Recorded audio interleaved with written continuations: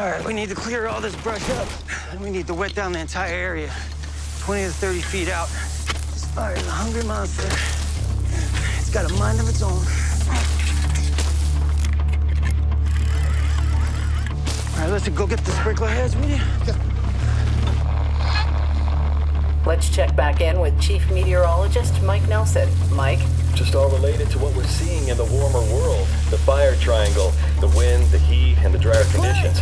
It's pretty simple. If it gets hot, it gets dry. If it gets dry, the fire danger is greater. We've certainly seen catastrophic results in that today. All right, let's move anything that catch fire away from the walls and These windows. devastating wildfires that destroyed communities in mere seconds. As many as 1,000 homes burned, leaving many families homeless. Tearing through residential neighborhoods like a blowtorch, fueled by intense 100-mile-an-hour winds.